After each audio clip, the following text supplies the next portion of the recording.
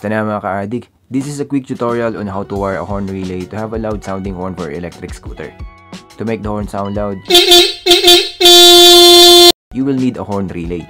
This is a 4-pin horn relay. It's 12 volts relay rated at 40 amps. Each pin is numbered 85, 86, 87, and 30. For this tutorial, I will use a low tone horn rated at 12 volts. And this is the stock horn switch for my Fido Q1S. I also prepared a step-down converter connected to a 36 volts battery pack. This converter provides 12 volts 10 amps 120 watts output power, perfect for this tutorial. You can also use a 12 volts battery. All components must be in the same voltage rating: 12 volts horn, 12 volts relay, and of course 12 volts power supply or battery. Let's start. This is the negative output and this is the positive output line wires of the converter. The 12 volts negative output line wire from the converter or power source is for the pin number 86.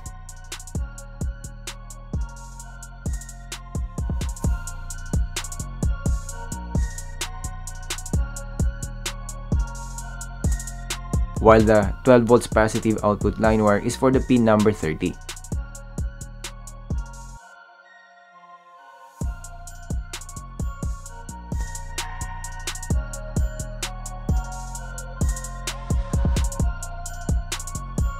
The pin number 86 of the relay will then be connected to the horn.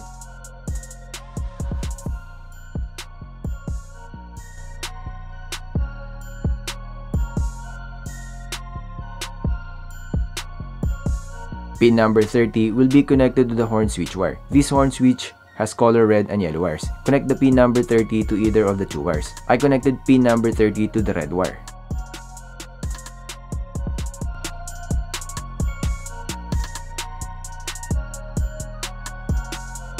And the other wire of the horn switch, the color yellow, will be connected to the pin number 85.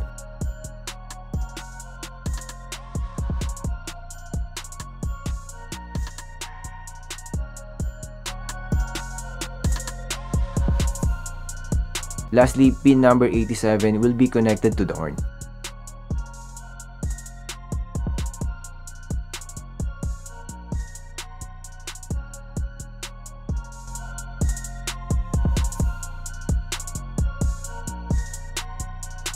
Always use thick wire for the horn wiring. Thick wire can carry large current. The larger the current, the louder sounding horn. 14 gauge wire would be ideal. This type of horn is polarity sensitive. Check the right polarity of the horn when connecting the wires to function correctly.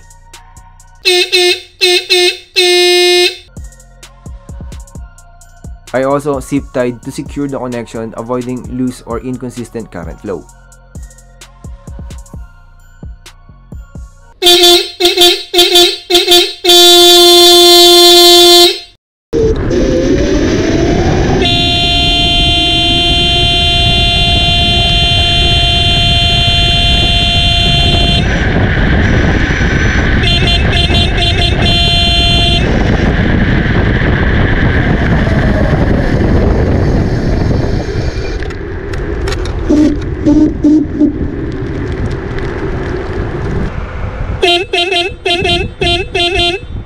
Thank you for watching. Please don't forget to support my channel by liking, commenting, and sharing all my videos. At syempre, maraming salamat. Muli kayong naligaw sa channel ko. Ride safe lang palagi mga ka-addict.